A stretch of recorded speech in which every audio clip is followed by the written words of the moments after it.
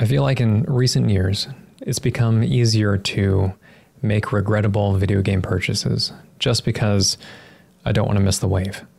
You know, a game is very talked about, has a lot of media presence, looks like it must be fun because of how many other people seem to enjoy it, and then turns out to be a flash in the pan or just plain bad. Hey there folks, Wrel here. In the background you'll see some gameplay from a few titles as we share some thoughts on better gaming.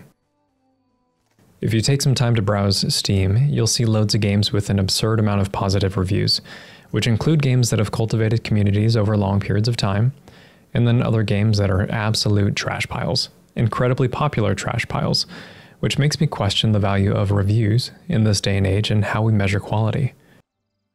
Quality is incredibly subjective, so take everything I say here about individual games with a grain of salt and just try to internalize the general message.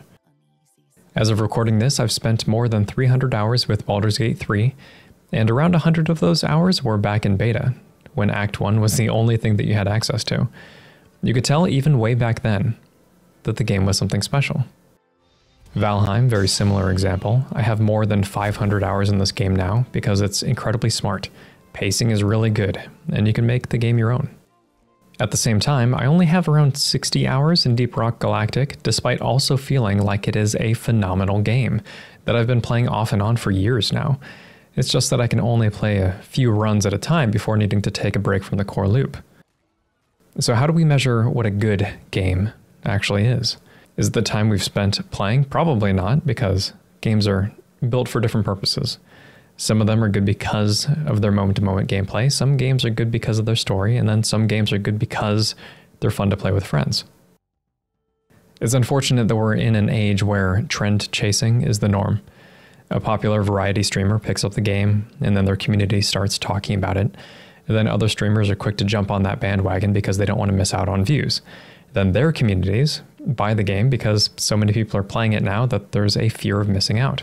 And if a lot of people are playing the game, then the game must be good, right? Obviously not.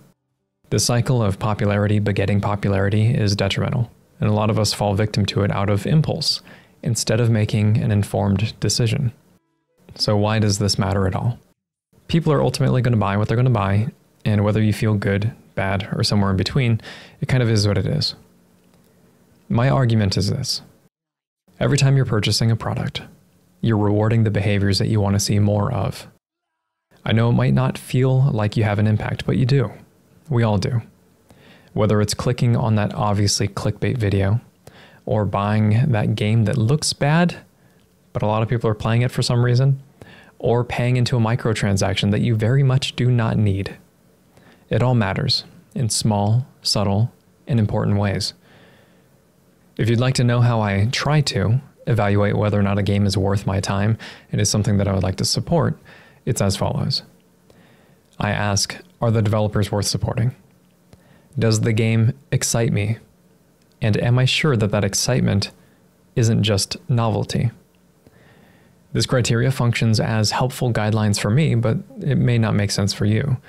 The importance of having a criteria at all, however, is to slow us down. It's to make us think, instead of purchasing on instinct. Remember, our goal should be to reward behaviors that we want to see more of. Do that, and eventually, hopefully, the industry as a whole will be better for it. If this video has been interesting, helpful, or entertaining, please feel free to like, subscribe, tell your friends about the channel.